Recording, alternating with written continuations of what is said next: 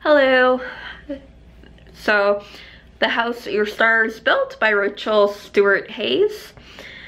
So, this one is more for those who want, like, not just like a basic or understanding, basic to intermediate of astrology. This is more going into you looking at how the houses, people's charts. So this can be a tool for those people who are wanting to broaden their astrology studies and going into stuff like that, like the different houses and how the houses and like how like the signs in those houses affect those signs and other signs and stuff. So this can be a nice book, and it gives examples of like famous people's charts.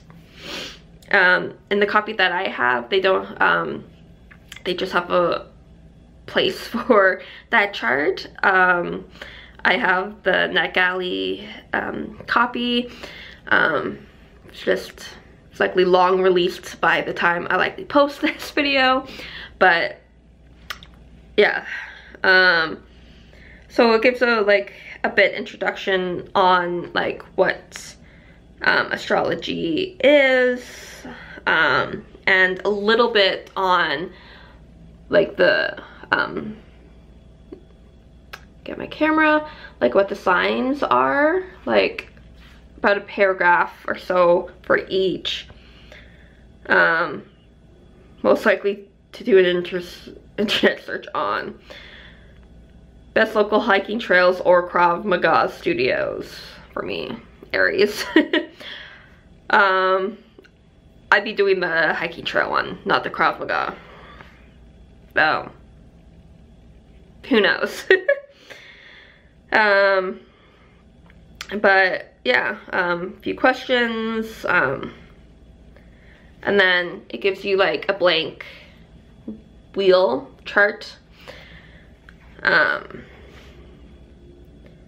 There are two ways the word cusp is used in astrology. The most common, it is describing the beginning of a specific house. You get planets and their meanings, 4 main angles of the chart. So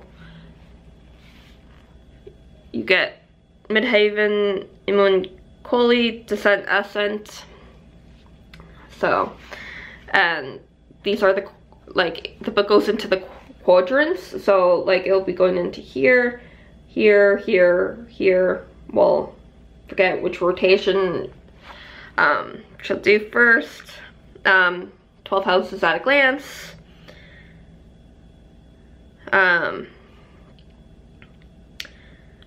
So she goes by quadrant. So like, but house. So like 4th house, aka house and home, house of home and family. And so you get this kind of setup. So related sign and planet, area of influence, positive and negative attributes, and how to balance, and then information about that house. So this was what I was saying. It's a placeholder, so like this one's Tina Turner. 4th house in Aries, and Taurus, Gemini, so on.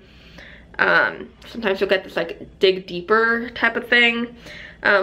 Look around your home. How is it serving you? What small changes could you make to feel more comfortable or connected in your personal environment? Having the 4th house in Capricorn can be hard. You might believe in a higher power and use that as a lodestar. You want to correct the mistakes done by your parents, and while that's admirable, it's exhausting. The good news is that you create a much more stable and loving, emotional, healthy relationship for the people in the home you create. It's a lot of work, but it does tend to pay off. So you get stuff like that. And then you could like putting it all together for the quadrant. Planetary patterns, so where planets may fall in your chart. So the funnel, locomotive, display as examples, and then like it goes into each one. Empty houses, which can be helpful. And then it goes into like different areas of your life, so like friendships, so Aries or Mars, Taurus or Venus. So like you spend a lot of energy on your friendships, attracting brave and energetic types into your life. You like groups who charge right in, and while they may be of the argumentative or extreme sporty types, there's a never dull moment here. How to piss these friends off. Become lazy and remain indifferent to their passions. So that was for like Aries or Mars. Travel, money, wellness and balance.